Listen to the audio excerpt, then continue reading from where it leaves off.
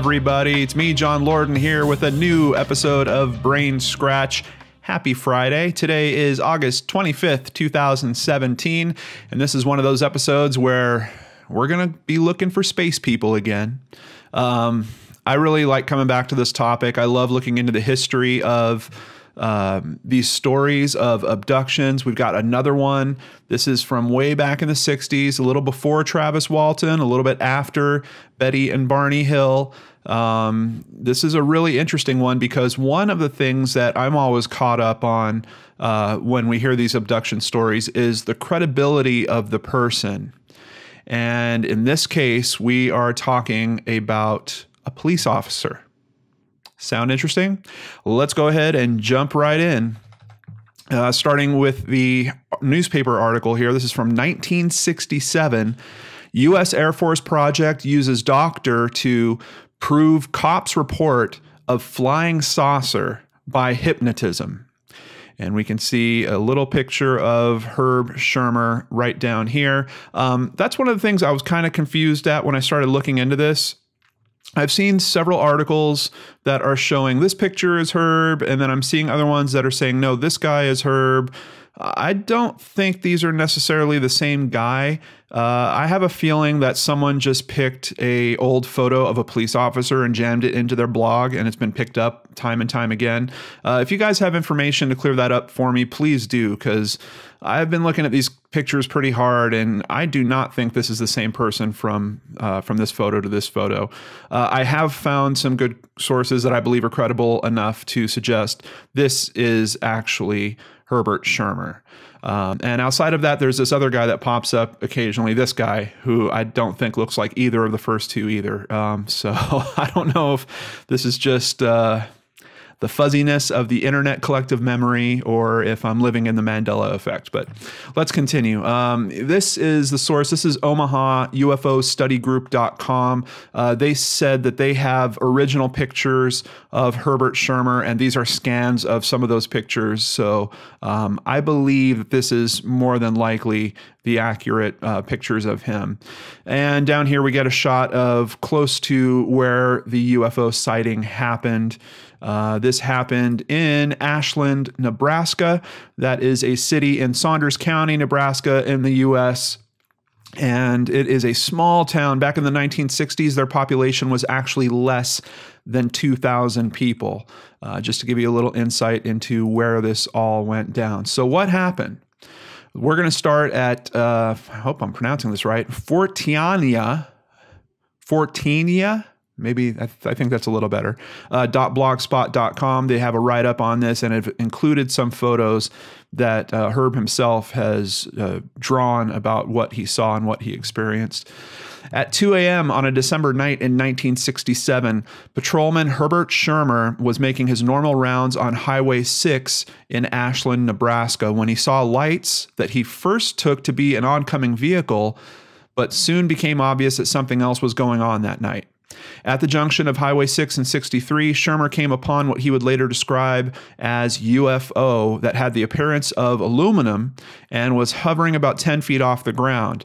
The red lights that had earlier attracted Schirmer's attention were flashing out of portals around the object. After watching the object for only a few moments, it started to make what was described as a siren sound, and something like flames shot out from underneath. It began to zoom off into the night sky. I've heard in a couple of descriptions of this story that he's saying that flames shot out the bottom of it. I'm a little curious about that just because if you look at the ideas that we had for space travel, things that were going on in popular media around then. Combustion was kind of the mindset about how people were going to get around in space. Nowadays, ever since Star Trek and warp core engines and things of that nature, I think the thought of combustion isn't quite as popular, but let's continue. Schirmer got out of his patrol car with flashlight in hand and began to look around the area where the craft had been hovering.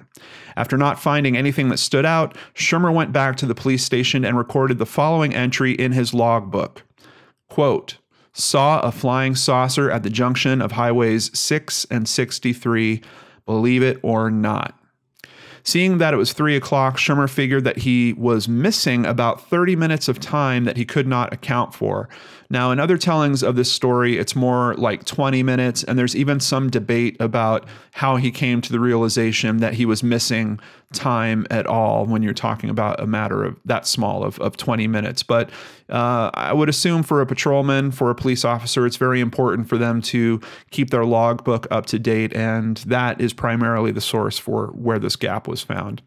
Schirmer was brought to Boulder, Colorado, where he was eventually hypnotically regressed by psychologist Dr. Leo Sprinkle, and we're going to hear a whole lot more about that analysis and what the organization was that conducted that analysis as we move forward. But I want to stick with the main story right now. What happened? Moving over to phantomsandmonsters.com. In 1967, he was working the midnight shift in the small town, and a little after midnight noticed a bull had broken loose from an auction barn. The patrolman got the bull back in the pen and then checked on 2 gas stations nearby. I made a radio check with Wahoo Sheriff's Office and informed them that all was secure, said Schirmer in a report he wrote after the hypnotic sessions. The time was 2:20 a.m. I pulled onto State Highway 6 going west. Then he saw the UFO, first as flashing red lights, then as football-shaped object. He tried to call the sheriff's office, but his radio was dead. The craft was moving over the highway north, about 40 feet in the air. So a little difference on height now. It seemed that some great force was pulling the patrol car up the embankment towards where the craft was beginning to land. I'm not really sure where that information's coming from. I don't see that retold a lot in this story. Schirmer saw a red-orange glow on the bottom of the craft and saw a hatch open. It was then that a shape of a man came out and walked over to the front of the patrol car. Then a second man came out of the craft and walked over to the car. The first man stood in front of the patrol car and, holding a small box-like object, pressed something. A green mist came out, spraying all over the patrol car. The other man walked over to the driver's side of the patrol car and, reaching inside, pressed a silver object against my neck, directly under my left ear. I felt a tingling sensation go through my whole body. Now, what's really important about all this information is keep in mind this is information that came out through his therapy session. His story outside of the therapy session is much different. He still recognizes that he saw what he thought was a UFO. He still recognizes that he drove up to it, but then his memory pretty much jumps to he saw it taking off. So all this stuff about him interacting with men, presumably from outer space, this came out through the hypnosis, and then he later learned about that by listening to the tapes of himself, essentially.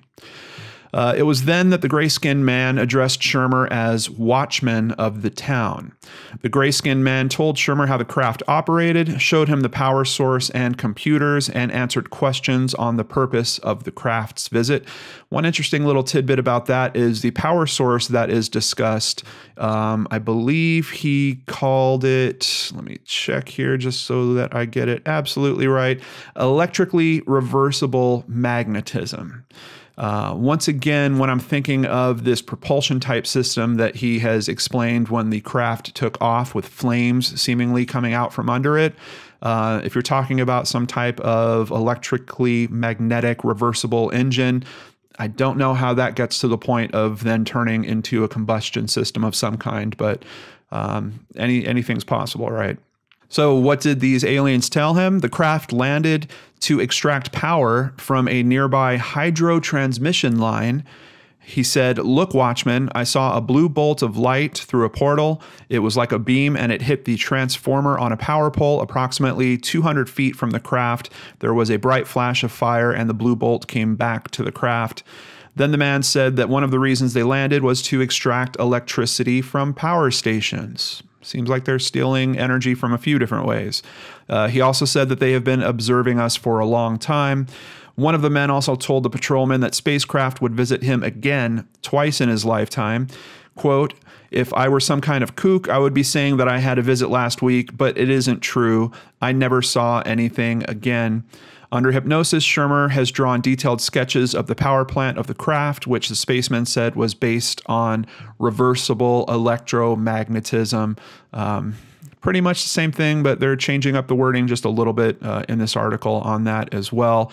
And another point that they didn't mention here are the aliens told him that someday he would see the universe as they do. Just a little point that really stuck with me, but this article has kind of jumped over. So let's now jump over to abovetopsecret.com and take a look at some more details about the story. In the days following, Schirmer started to develop a large red welt on his neck. Now, remember in that previous article where we talked about them touching something to him?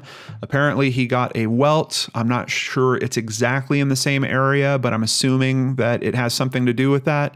The welt was a few inches long, I think up to a ½ inch wide, and did disappear after a few days. He also had constant headaches, and he began to feel very ill. Schirmer was asked to come to Boulder, Colorado, where he was hypnotized by psychologist Dr. Leo Sprinkle of the University of Wyoming. During the hypnosis session, Schirmer claims that after he stopped his car near the object, the engine died and his radio went silent. A second object emerged from inside the craft and seemed to communicate telepathically with him, telling him to resist the urge to pull out his gun. After the session, he was able to recall even more details about the encounter. He describes the beings as friendly. The beings also supposedly have a base on Venus and draw power from electrical power lines. I've heard Venus or possibly Saturn. I think he actually noted that it was a base that they were staying on Venus or Saturn. So what is this Air Force project that looked into his case and got him together with this doctor for going into regression therapy or regression hypnosis therapy? Let's learn more about all of that. It was in the 1960s that the Air Force decided to hire a university to make an impartial study of UFOs to determine if there was a reason for the Air Force to continue to investigate them. The so-called Condon Committee at the University of Colorado was formed and began their work in 1967, same year that this happened. What's interesting about this is, for some reason, I'm seeing people refer to UCLA when they're talking about this. And then in other sources that I believe are a little more trustworthy, I'm seeing that it's University of Colorado. I don't know if there were some UCLA scientists that were participating with the University of Colorado in this. I just wanted to note that because I'm a little confused on who all was part of this Condon Committee. In the summary of the report, the Condon Committee investigator wrote, Mr. Schirmer felt perhaps he had not been conscious during a period of approximately 20 minutes while he was observing the UFO. He had a feeling of paralysis at the time and felt funny, weak, sick, and nervous when he returned to the police station.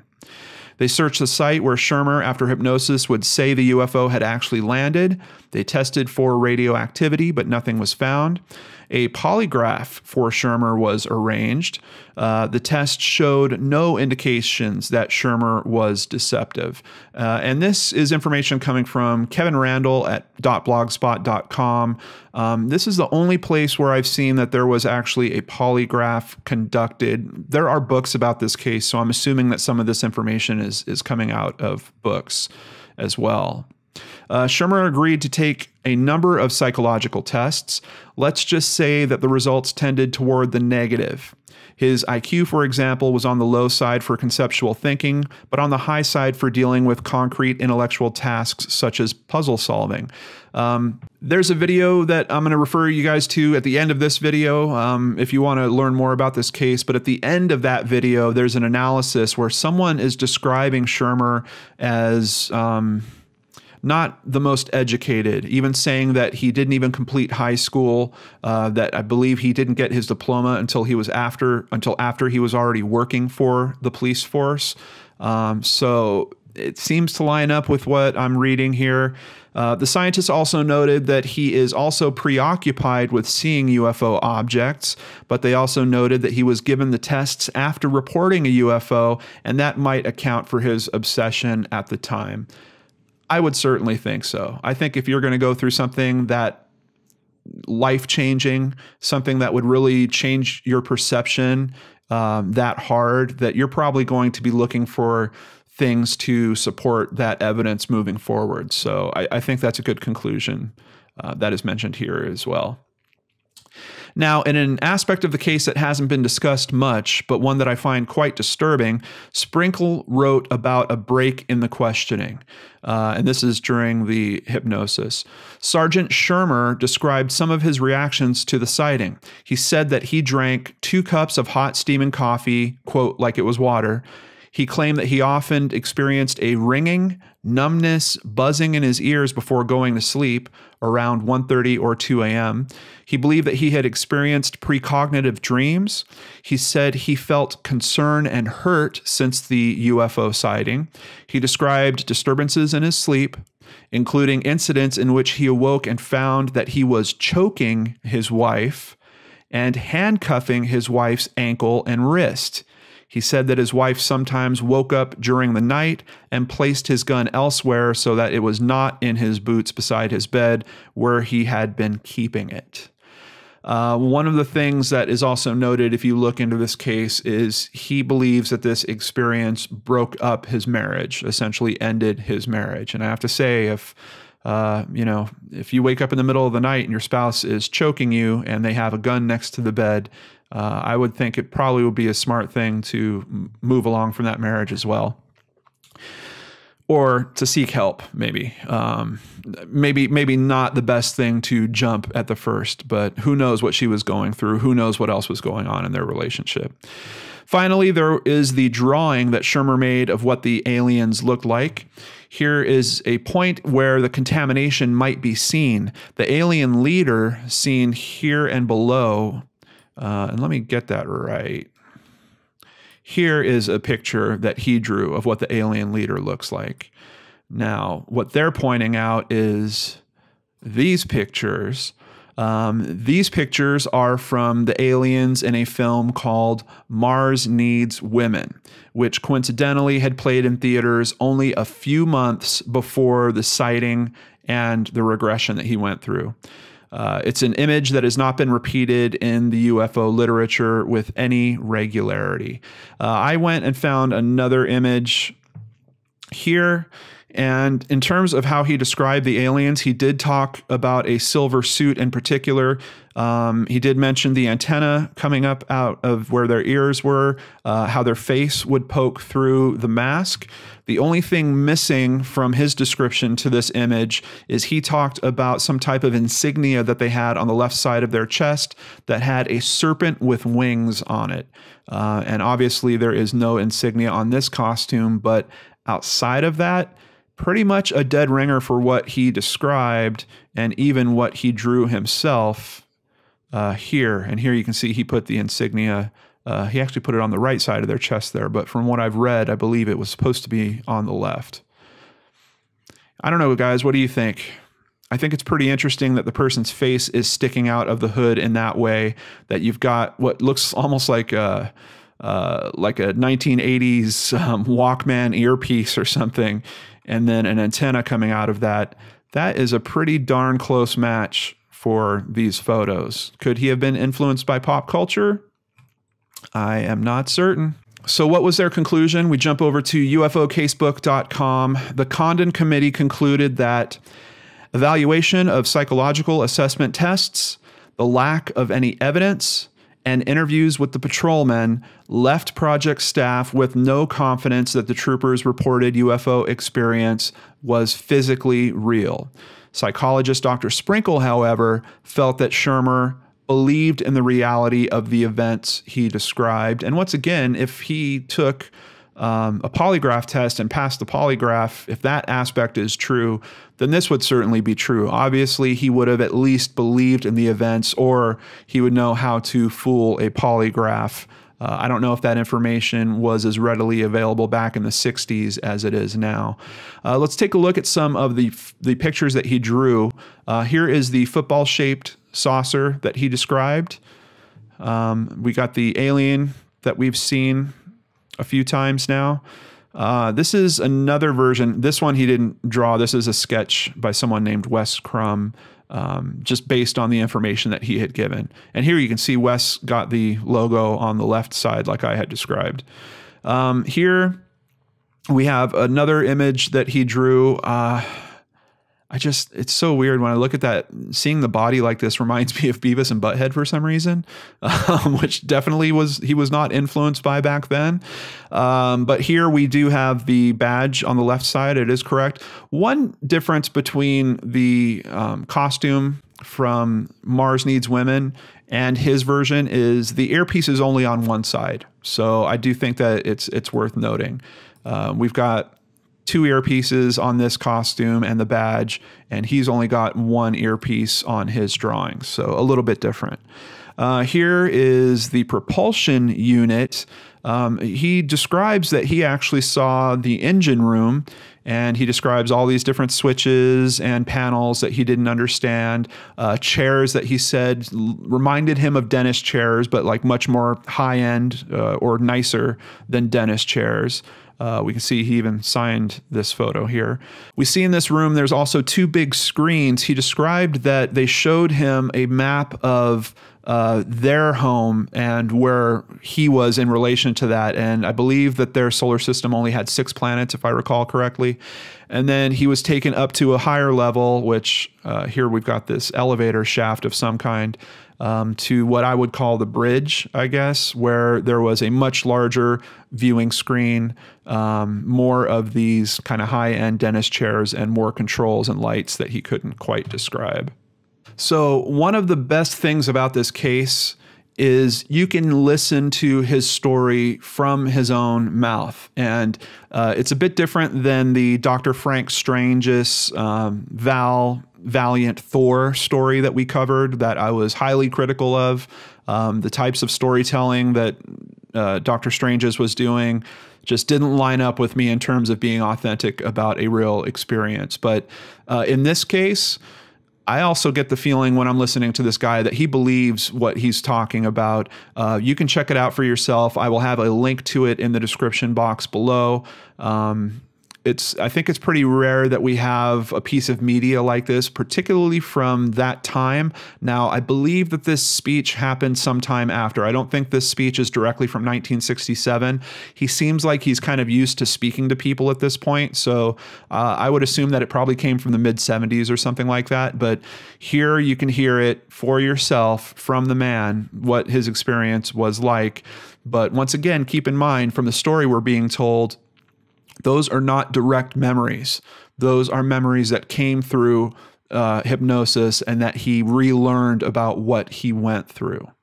So with all that in mind, I did find this article at xdel.blogspot.com that has a really cool section about the main explanations for those who doubt the reality of alien abductions. And it states that they broadly fall into 6 categories: dreams, sleep paralysis, false memories, abnormalities in the temporal lobe function, psychosis, and neurosis.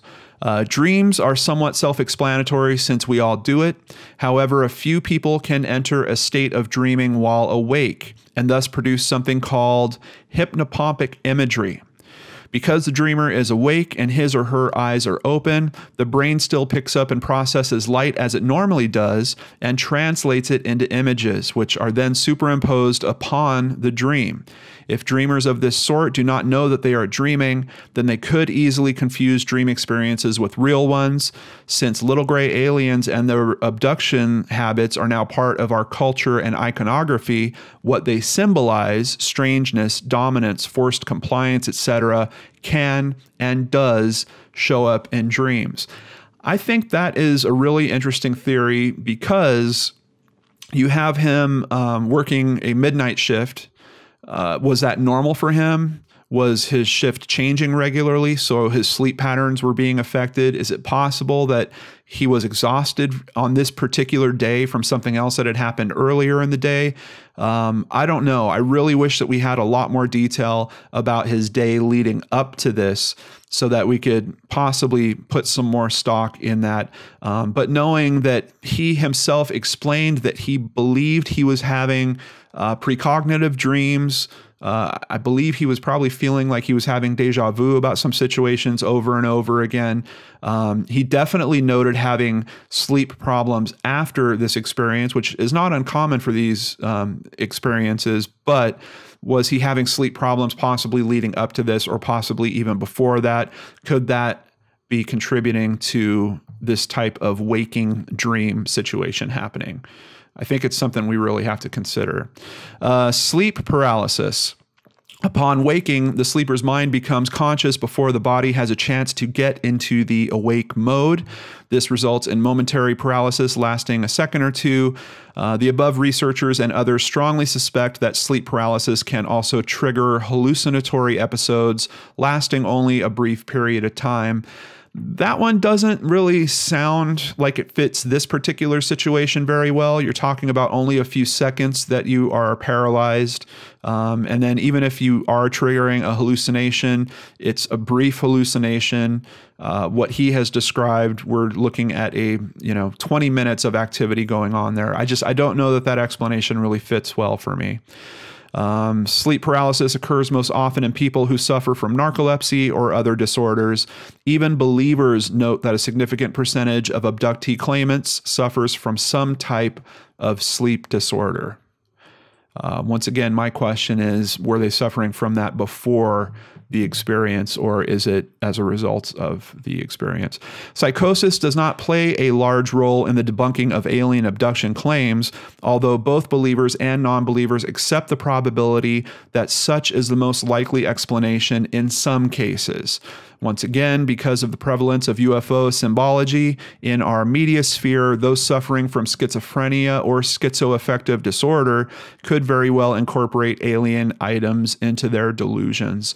One thing about this story is the information that he's relaying in terms of what he sees on the ship and of what the aliens look like, of what the ship looks like, that it looks like it's made out of aluminum, that there's flames coming out of the bottom of it. All of it seems very reminiscent to me of a sci-fi movie, particularly from those days. Look at Flash Gordon's spaceship. I mean, literally, it's shaped like an aluminum football with flames coming out the back of it. So it's one of those things where when I listen to stories like this and I'm looking at information like this, I really want details that surprise me, that really make me think twice about the information that's being presented. One of those things in this case is the electrically reversible magnetism engine that he described. And one of the things that gave me a little bit of an interesting turn when I was researching this was I started looking at magnetic motors.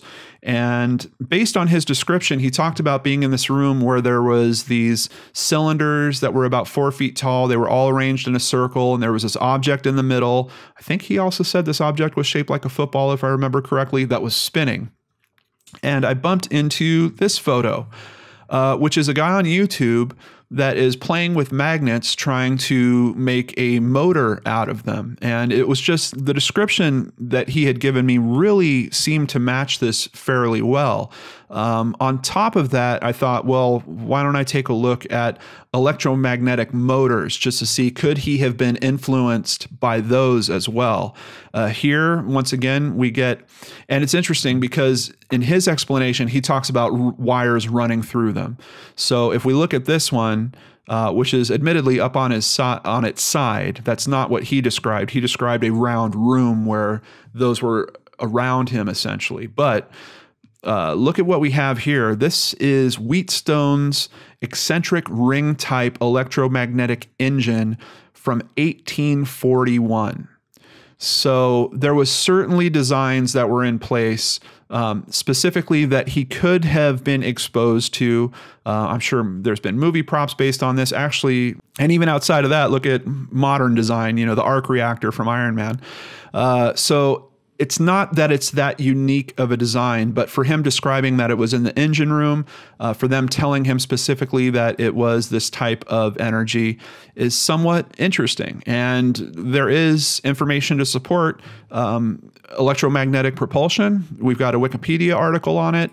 And in particular, the exact term that he mentioned, electrically reversible magnetism, I found this article just from February 2017 talking about a new technology that is a step towards improving the storage and retrieval of information on hard drives, which is basically able to make non-magnetic material magnetic and then thrash it and recreate it back and forth so that it could store information. So, for him to kick out that term back then, is it impossible? Is it telling of the future in some way? I don't know. I think that term was probably around, but a guy that didn't finish high school, 22 years old, how much time would he have had? I mean, was he an engineer on the side, or did he at least have fun maybe working on cars? Maybe if he took an alternator apart, he would get to see a design that would kind of remind you of that. I don't know. I wonder how he would be influenced specifically for this type of engine. But then I also wonder, if he's describing this type of engine, why is he talking about flames shooting out the bottom of the craft? Because I don't think that this type of technology would produce a combustion engine type response like that. So back to above top secret, they kind of summed it up at one point in a reply to someone's post. There is a much simpler explanation that fits the facts. The contactees are making it all up.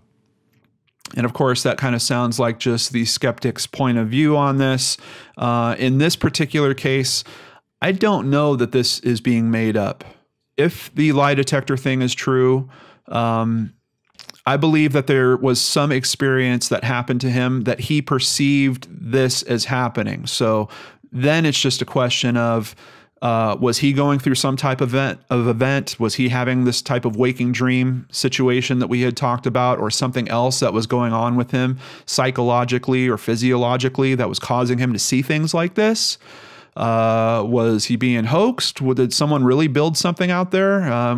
We've seen examples of people hoaxing each other by building objects.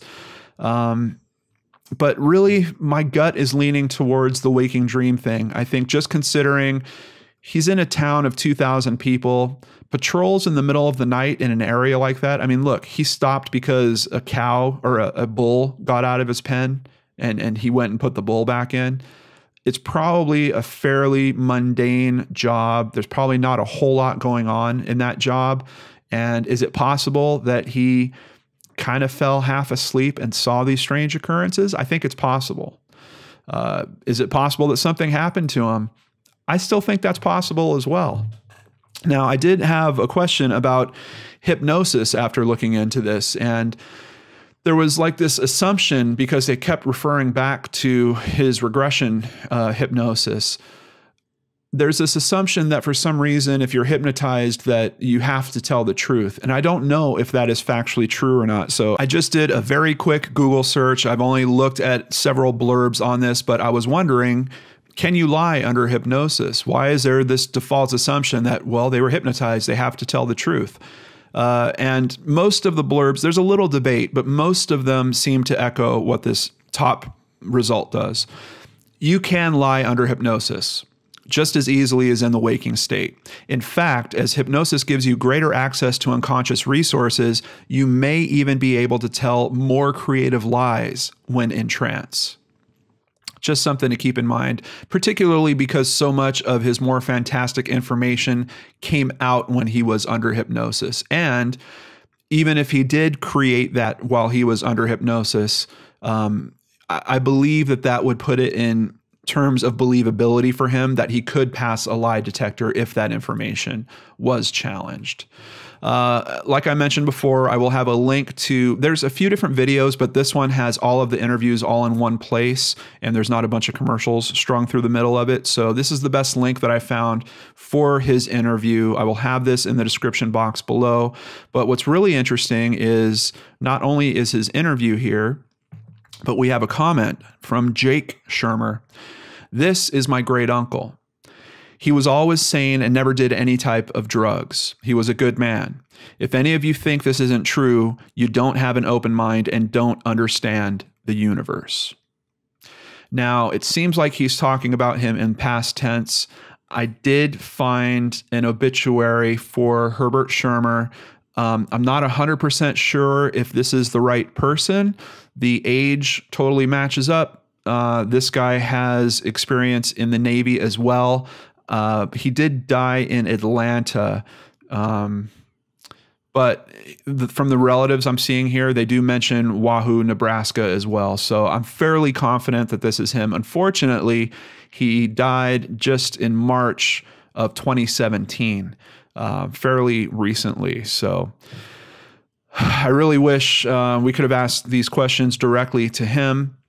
I didn't find a lot of current media. It didn't seem like he was the type of person that was trying to take this story and make it more, or make it a career path for him or something like that. As a matter of fact, the obituary says that he wound up being a retired security guard for a security services company, which, of course, if he was former law enforcement, would kind of make sense that he might go to that after he had such trouble with law enforcement. Actually, I didn't really get to mention that earlier, but people in town, once they heard about his story, he was catching a lot of flack for it.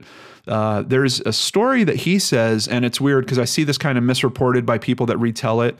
Some people retell it saying that his police car was blown up by dynamite. He himself states that his car was blown up by dynamite, but that he had just finished paying it off. So I believe that's his personal car. I don't think that's the same car that was possibly interacted with these aliens. But there was a lot of bad stuff. I mentioned, you know, his marriage went south. They did promote him to police chief because his chief retired. And he talks about situations where he's pulling someone over, trying to write them a ticket. They're laughing at him, tearing up the ticket and driving off. He actually gave up the job after only being police chief for 2 months. So it's one of those things. If he is really lying about this, this was a lie that took a lot away from him in terms of where his life was before this. And I don't see a pattern of him trying to monetize this lie in some way going forward. Yes, there were a couple of books written. I'm sure maybe he got a little bit of money from that. Seems like he did a few speeches, but like I said, I couldn't find anything that was very current in terms of speeches that he had given or appearances that he was making. And we know that there is a community for that out there, obviously, because we just went through a bunch of different websites here in today's episode of people that I'm sure would have loved to interview Herbert, and they could have if he was available for that. So I really have trouble thinking that this was a guy that was just lying. I don't think that that's possible. Was he possibly in this waking dreaming state? Was something else going on with him? Maybe. Was there something outside of that? Maybe. It's honestly one of the more compelling stories that I've bumped into in terms of these types of experiences. And like I mentioned, I'm going to have that link down below. Listen to him tell it for himself. Listen to him tell you the story of his abduction, and then come back here, hit the comments section, and let me know what you think about this. Thank you so much, Brain Scratchers. I really love that I get to do episodes like this. You know, sometimes things get heavy, and I mentioned I have to do a fringe episode to kind of lighten the mood on the channel a little bit. But outside of that, I'm just genuinely interested in these types of stories. I hope that I never run out of them to look into. I'm always going to look at them critically minded, but I am open to these experiences, these possibilities, and I'm hoping someday that the proof is really there to blow us all away. and I'm hopeful it's coming. I'll keep my fingers crossed, and I'll keep my camera running. Thank you so much. Have a great weekend. I'll see you back here on Monday on the Lord and Arts channel.